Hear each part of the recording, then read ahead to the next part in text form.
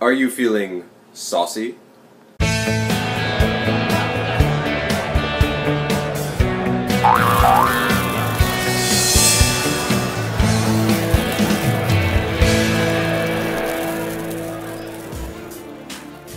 What is going on, my friends? This is Rob Gegner, and welcome to yet another episode of Super Delicious Healthy Fun Time.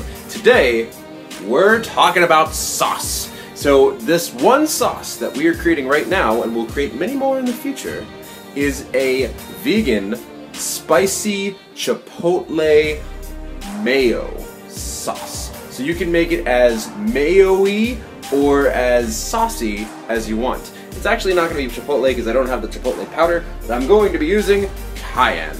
So come with me now as we journey through the ingredients. One package tofu, either a half or a whole lemon, depending on what you want.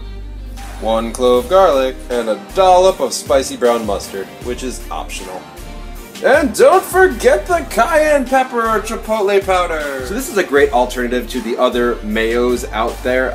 Since I was a kid, I always hated mayo. I would never do it. You know, ketchup I was alright with, but mayo is just like a weird, freaky texture that I just didn't like. And then I tried vegan mayo. They have this thing called Vegenaise. It's not bad.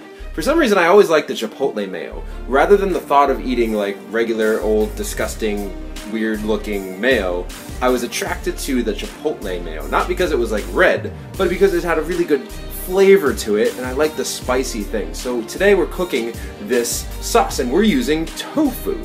So instead of buying the Vegenaise from a store, which is going to cost you money, there's several different ways to go about creating your own at-home vegan mayo or vegan mayo sauce. Some people use cashews, that's great, and other people use tofu, like we're going to do. So let's check it out. Okay, so put a little bit of water or unsweetened almond or non-dairy milk in there, and okay, so I also added a little paprika for a little bit of color. It's not completely red, but that's fine. Color doesn't matter. It's the taste what matters. So let's try this, and it looks very mayo-y. And you can use, you know, more water, more liquid, less liquid to have it more of a change the consistency of it. So let's try it. Well, that's good. You can add salt. You can add pepper. You can add more garlic, but you can definitely taste it, and it's delicious. So you'll enjoy this sauce on your things that you want to sauce. Take it easy.